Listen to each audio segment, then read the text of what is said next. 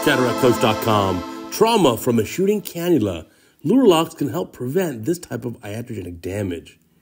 Now, our guest surgeon here is Dr. Lucio Barato from Italy, and he's presenting the question of lure lock or no lure lock. And so here we go, lightning strikes. This is a video that he produced, and you can see in this case, sealing the incision and what just happened. So the cannula came off the syringe. So a very high pressure that we have there can cause this cannula to shoot off of the syringe. There's another case. And when this shoots off the syringe, it can cause a lot of damage inside the eye. Damage to the iris, to zonal support. You can get capsular bag damage. You can get vitreous prolapse. And here's another one. Watch carefully. Look at that. That's just deep in the eye. That's almost certainly through the posterior capsule. Now what happens next? So tough situations here.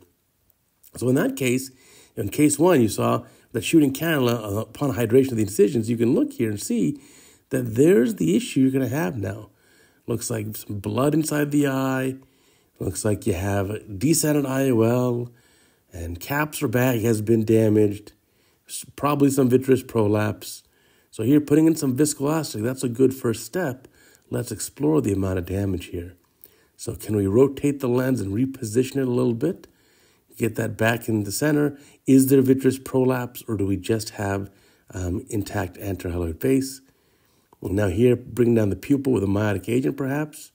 Maybe try to recenter the lens again. And so this is a tough situation here. And it's really important that even if you have a lure lock on your cannula, that you hold it with your fingers when you're injecting 100% of the time. Now, if you've seen our Cataract Coach curriculum series on the website, you know this is exactly how we teach residents to do it. For young doctors in training, always teaching them to hold on to the cannula tip. That's a very important thing. You can check out our website there and get more information about that. Plus, remember, we even have a free PDF book about cataract surgery you can learn. And up there's the anterior vitrector doing a 23 gauge bimanual anterior vitrectomy, clean up the prolapse vitreous. The IOL looks to be now in a very stable position. So do a sufficient anterior vitrectomy, perhaps use some triamcinolone to stain the prolapse vitreous. And you could finish up this case and have a nice outcome for the patient. So now remember this case, case 2, where that cannula flying across the eye here. Well, similar situation. You have to explore and figure out what is the extent of the damage now. So obviously you want to be able to prevent this. Look, this is the end of the case. You almost had the case done, just sealing up the incision there. So here in this case, luckily there was no vitreous loss and no damage to the capsular bag. So you got very fortunate there. And then let's go to that same case 3. That's the one where we had femtosecond laser being used. And then there's that cannula upon hydrodissection goes inside the eye. And let's see what's the extent of the damage here. So injecting some viscoelastic. Now this is tough because it's the beginning of the case and you still have the entire nucleus there. So removing that femtocapsulotomy piece, pulling that out of the eye. And then here, you be very careful about doing any hydrodissection here.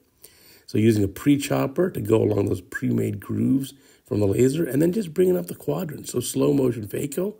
I like this idea. Avoid too much rotation or manipulation lens, and certainly don't do any more hydrodissection. You've got to treat it like an open bag. There it is. There's the posterior capsule opening. That's where it's ruptured. You can see viscoelastic being injected as a shield there. And now there's the vitreous prolapse. So you're going to need to do more than just the wax cell vitrectomy. You're going to have to do a proper anterior vitrectomy here. So cleaning up some of the prolapse vitreous, there's the anterior vitrector. Going inside there, you still have all that cortex to be removed as well. So very important that you clean all that up. Here you want to know the difference in your setting. So anterior vitrectomy, which is position 1, irrigation. 2 is the vitrectomy cut, and 3 is aspiration, versus IA cut, which is irrigation, aspiration, position 2, and then cutting, position 3. Very important to know the difference there. Here comes the lens. Looks like a 3-piece lens, perhaps placing the haptics in the sulcus, and the optic can be captured behind the capsular rhexis and getting that in a good position. So certainly you can overcome these risks. Remember, the key is how do you hold the cannula? So how do you avoid this? You really have to hold on to the tip of the cannula. See how it's being held here? That's a really nice demonstration so that no matter what, it can't shoot off into the eye.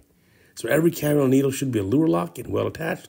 Plus, on top of that, you should be holding it into position just for an added measure of safety. Thanks for watching. Check out all our social media. Remember, we got a podcast every week, including Lucio Barato's podcast and, of course, the Cataract Coach website.